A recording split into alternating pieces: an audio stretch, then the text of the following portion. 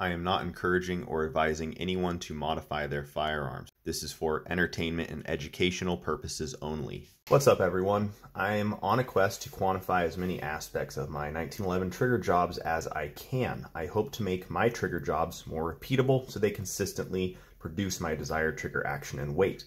I have quantified my Sear tip and hammer hook geometry and their engagement relationship adequately for my purposes and desired performance. Links to my 2 videos about that are in the description, along with a playlist of all my technical 1911 content. Next up is Sear spring adjustment. This video will be a detailed look at 1911 Sear springs, how I adjust them, and what aspects of that adjustment I have been able to quantify. Let's get into it. We're going to start off by defining some terminology to make sure we are all on the same page in terms of what we are discussing here. This is the Sear spring.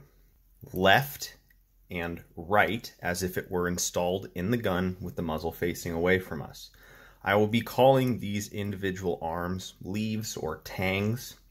This one is the left or Sear tang. This one is the center or disconnector tang. We won't be talking about the right or grip safety tang. Of course, it's an integral part of the Sear spring and the safety functions of the pistol.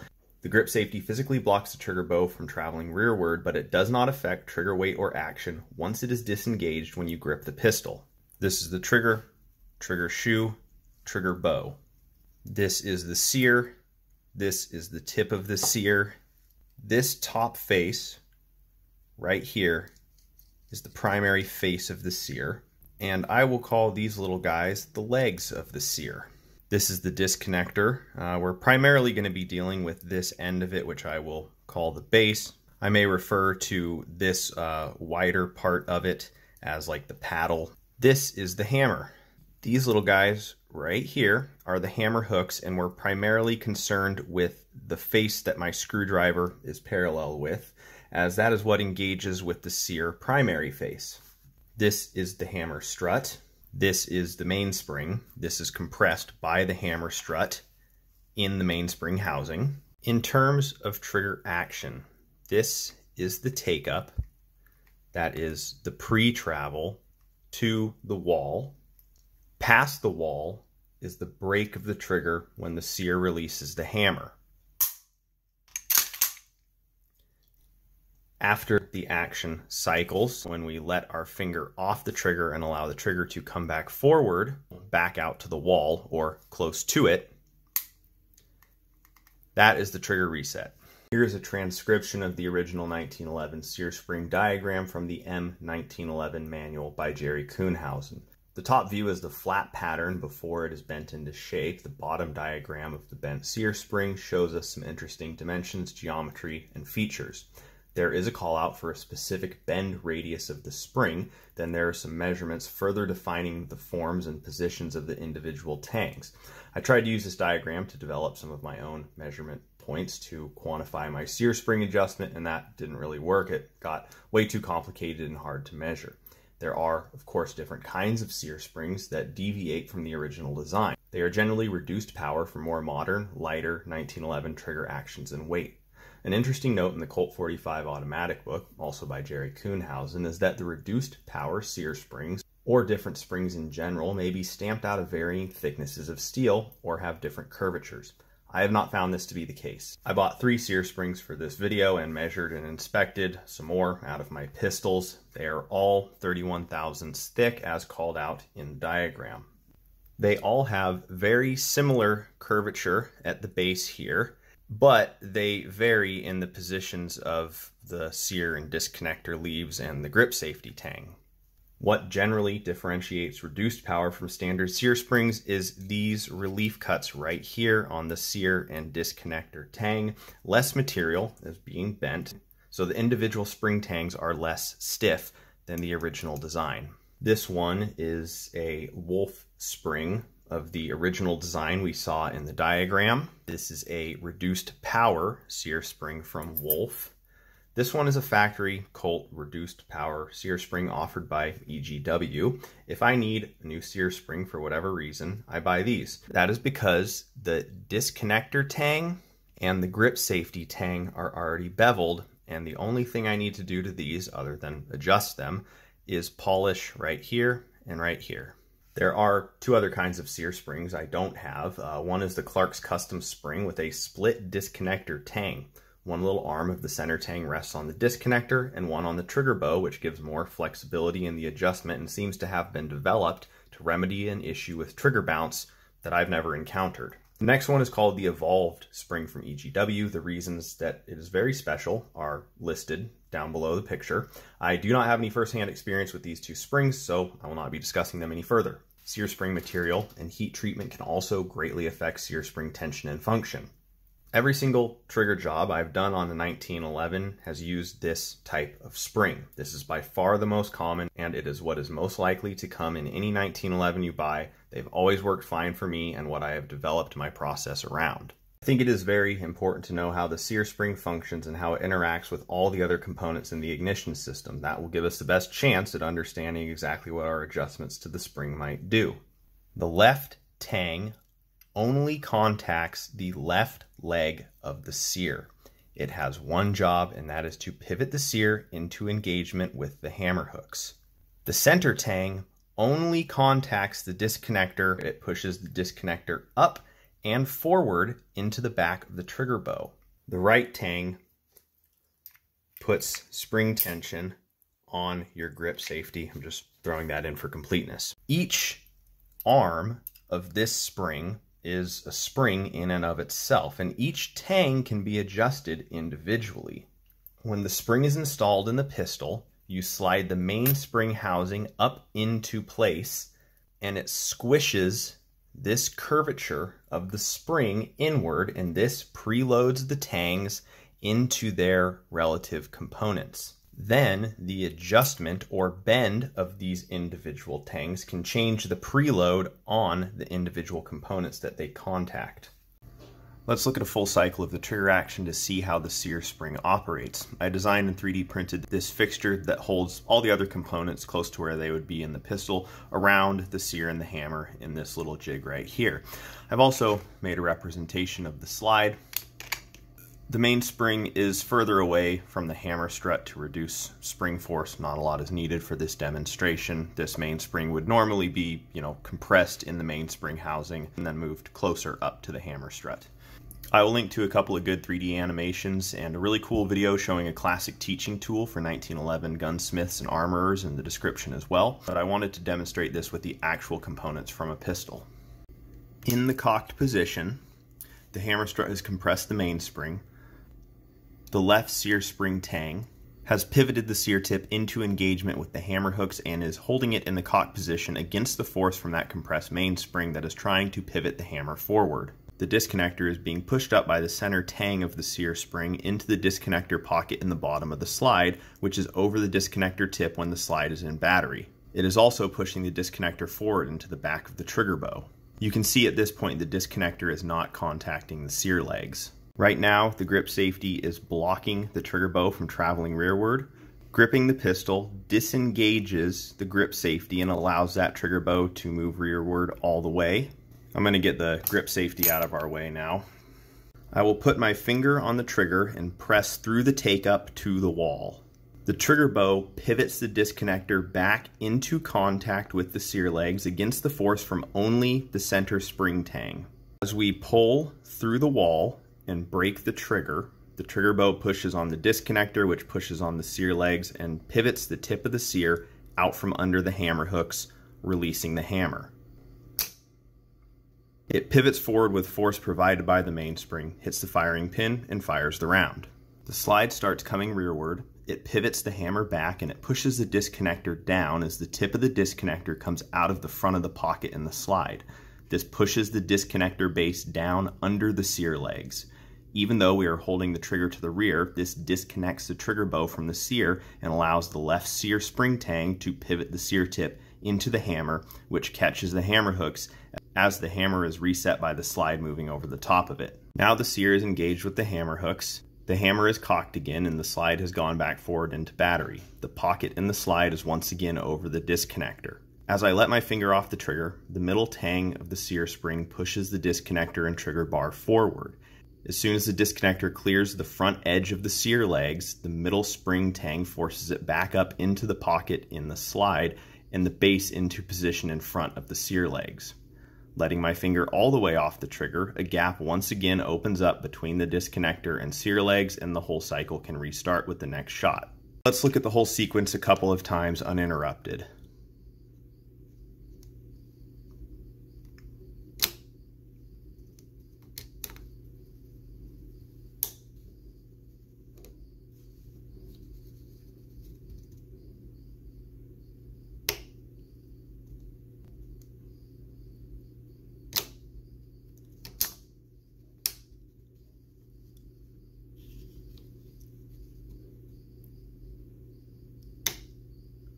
Let's clearly define how the individual tangs of the sear spring affect trigger action, starting with the left or sear tang.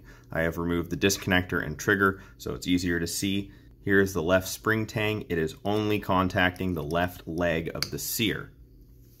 This only pivots the sear into engagement with the hammer. So the adjustment of this tang and the preload on the sear leg only affects trigger break weight. How much does it affect trigger break weight? Quite a bit. An excerpt from the Kuhnhausen manual states it can change trigger break weight 2 pounds or more.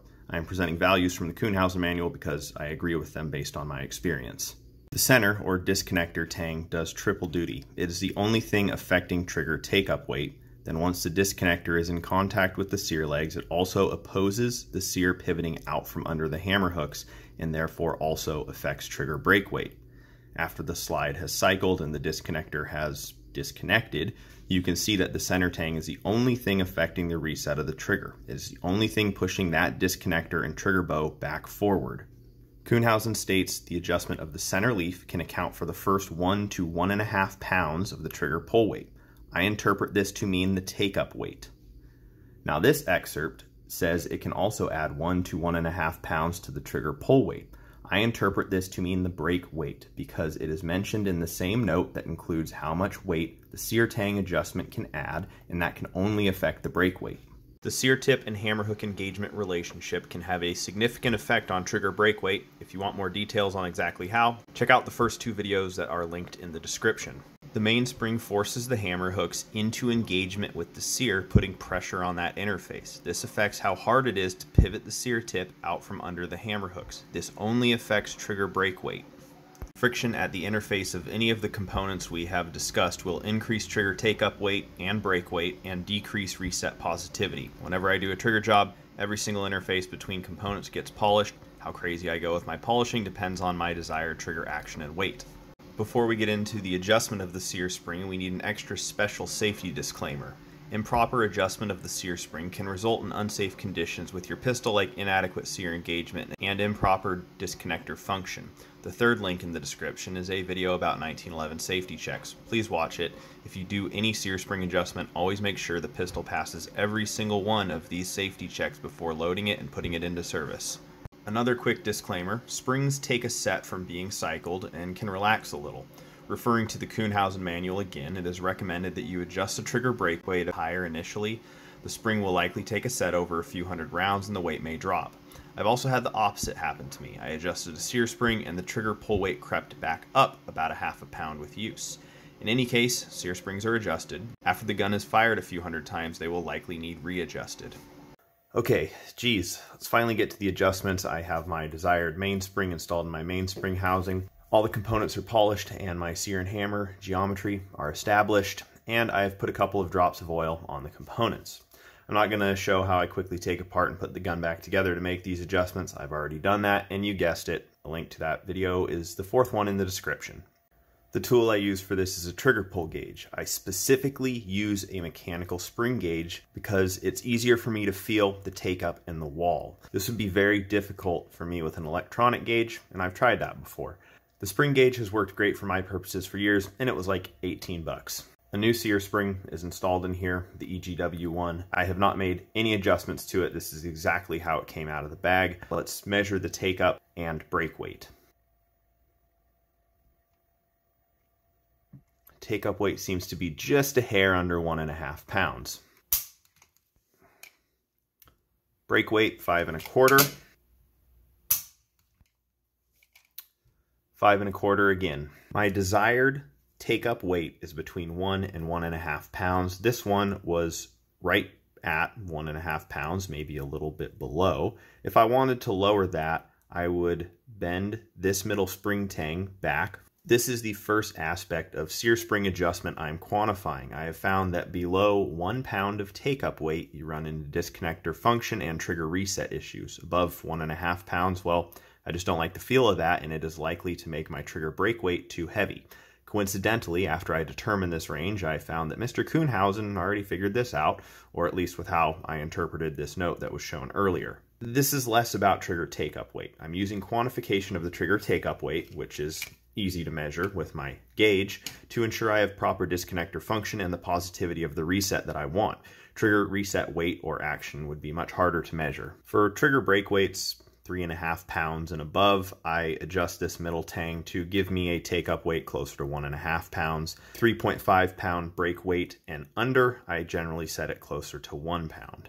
Let's say I want to adjust this trigger to a 4 pound break weight. I'm going to go ahead and set this take-up around 1.25 pounds to start. We were a bit above that, so I need to adjust the middle tang back just a smidge.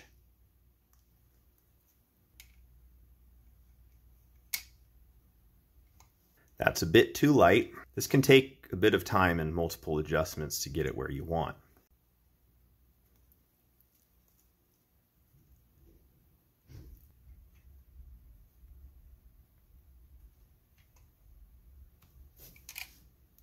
Okay, that's right there at 1.25 pounds. It's slightly below where it was when I started. Let's check the break weight after I made that middle sear tang adjustment, because we know that it can affect break weight. Didn't really change. We're still right around 5.25 pounds. Now I'm going to adjust the left sear tang, generally, in this direction for a little bit less tension to achieve my desired break weight. This is the second aspect of the sear spring adjustment that I'm quantifying. Of course, this is the one everyone else measures as well.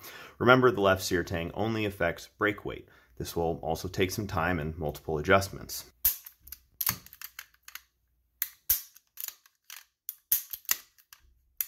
Sometimes you have to cycle the action and the trigger a few times for things to set into where they need to be.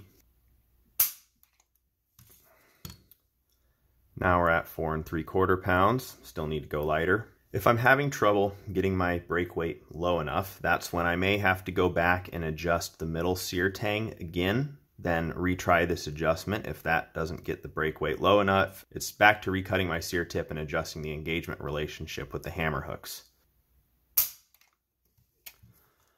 Okay, down to 4.5, we're sneaking up on it.